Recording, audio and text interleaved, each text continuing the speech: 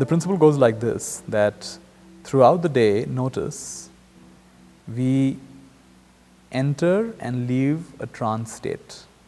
What's a trance state? Some memory comes up, some thought comes up, some imagination comes up, some future expectation comes up, some person we like or dislike comes up in our memory, in our thoughts. And we may be sitting in a meeting or maybe listening to a speaker and some thought comes up and we immediately get lost in a mood. We get into a mood, that's a trance.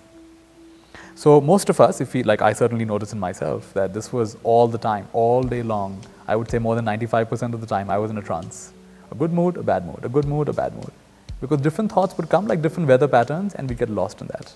So the first step is to break that trance and to be more present. I find more important than giving people the tools is to get them thinking in this way. Because each one of us, actually we already have a lot. It's not that we don't have. I've noticed people have a lot of information, but there's a gap, like we said, between what we know and what we're living. And that gap is we can bring in inspiration. We can bring in enthusiasm and we can reconnect with that. Baby steps, small steps, small, tiny habits like we call them, small baby habits brings us back our confidence that yes, we can do this.